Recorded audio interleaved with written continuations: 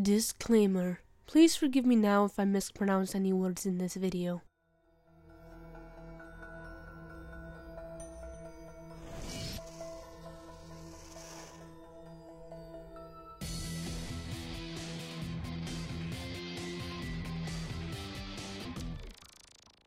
Kamadeva, also known as Kama, is the Hindu god of love and desire. Born from the heart of Brahma at the birth of the universe, this handsome winged man fires arrows that inflame the passions of those they hit. Sound familiar?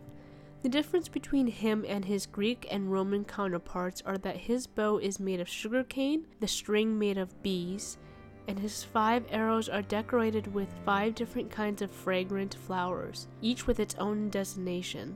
Carrier of death, exciter, infatuator, inflamer, imparcher. He is also depicted as having 3 heads, 3 eyes, and riding a parrot or a peacock. His second origin is that he is the son of Lakshmi and Vishnu, and his female partner is Rati, whom is also his female counterpart. However, he has been killed once before. He was given an order to shoot Shiva with an arrow to fall in love with Parvati. He does, awakening Shiva from his meditation with a flower arrow. However, this infuriates Shiva and opens his 3rd eye, which incinerates Kama. How he comes back is in 2 forms. One is that his wife Rati begs Shiva to bring him back, and the other, Parvati, asks Shiva to bring him back. Either way, Shiva brings him back to life, but in a disembodied form. What do you think of this god? Did you like this video? Want to get early access and support this channel? Feel free to check out my Patreon page where I create content on cryptids, serious killers, alien abductions, hauntings, and much more. Can't support me there?